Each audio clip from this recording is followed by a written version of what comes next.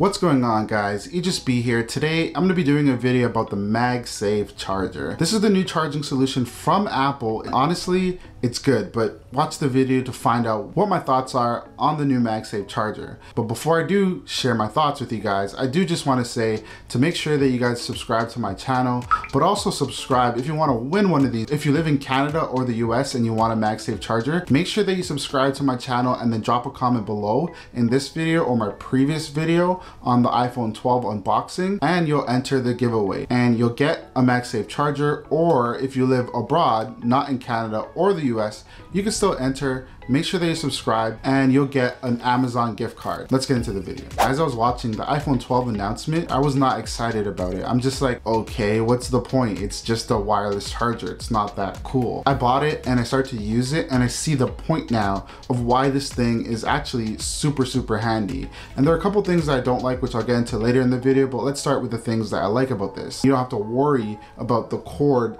always being in your way, which is super annoying when you're using just regular chargers, which is why I like wireless charging. No cables really. And the other benefit to this is that it gives 15 wattage of power output, so that's pretty good. You can charge your phone quite fast with this, and I usually just plug it in under my desk so I don't really have to worry about it, as opposed to my other wireless charger, which has a big downfall, which is I place my phone on the charging pad and then I get a text, I answer the text, and then I put it down to charge again.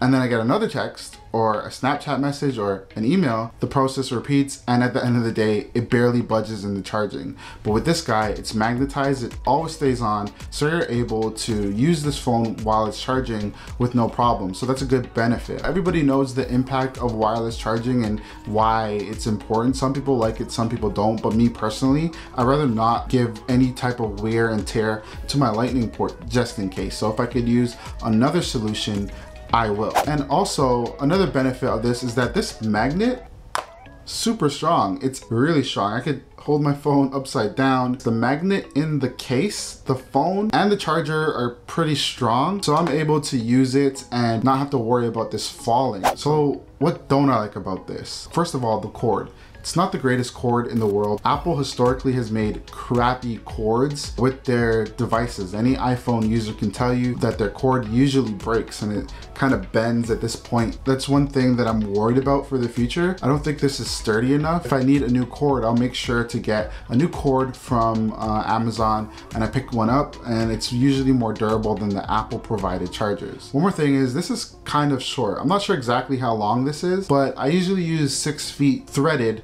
charging cables, and this one is definitely not 6 feet. So I put it at my desk, and sometimes it's a bit hard for me to use. Let's say I'm in bed and I'm trying to reach over. It's still kind of hard to reach. So you want to make sure that you have an outlet that's plenty close, and you need to stay a little bit closer to the outlet because it's really not that long. And something else that I've noticed today while using it is that a lot of people have said, you know, this might cause wear and tear on the phone, and I'm sure that Apple tested the MagSafe Charger, but I still noticed a bit of a pattern. If you look right there, I hope you can see it, but there's a circular imprint there from this MagSafe, and it's on this case. Again, this is an OtterBox case, but it might also happen on the iPhone if you use it for an extended amount of time. It's always a possibility, and again, I'm sure Apple tested it, but I'm still a little bit worried about it leaving that. Now, of course, this can buff out, I'm sure, but over time, I might just have a circle on my case or even the wallet case that I might be buying. So that's something to consider when you're using this. But other than that, it's not really that bad. I actually like using it a lot more than the lightning cable itself. Again, give the lightning port more relief and not really use it too often. So one more thing that I like to point out about the MagSafe Charger, this is literally going to be the way of the future. I think Apple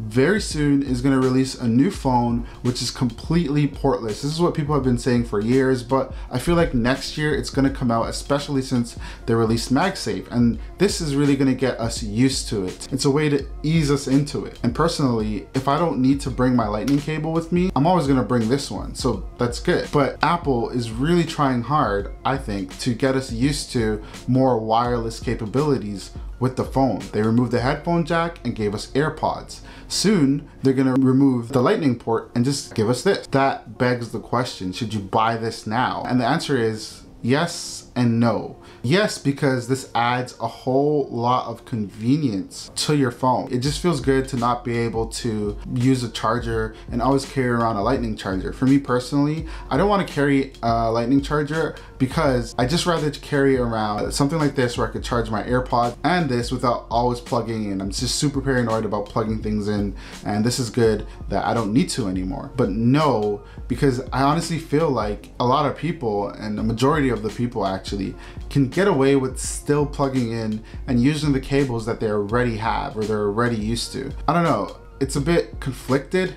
Should you buy it? Yes, if you want to live in this wireless world. I don't regret purchasing it, but for a lot of people, I don't know. And something you got to consider is, in the future, I really think that Apple is gonna go completely portless. And what I think is that they're gonna start including this MagSafe charger instead of this. So you're gonna get this in the box and not the USB-C to lightning cable that you've gotten in the iPhone 12. I think this is a temporary solution, but this is the future. So you might wanna get ahead of the curve and get yourself used to using MagSafe, because MagSafe is the way of the future, I'm telling you right now. It's not worth it if you're okay and you've been okay using the lightning cable, but it absolutely is worth it if you want to go completely wireless like myself. Those are my thoughts. Again, I'm gonna be doing a giveaway, so you just need to make sure you're a subscriber. Comment on this video or my last video. Let me know what you think about the MagSafe charger and the iPhone 12. Let me know what you're purchasing. If you're buying an iPhone 12, 12 Pro, 12 mini, make sure you comment below.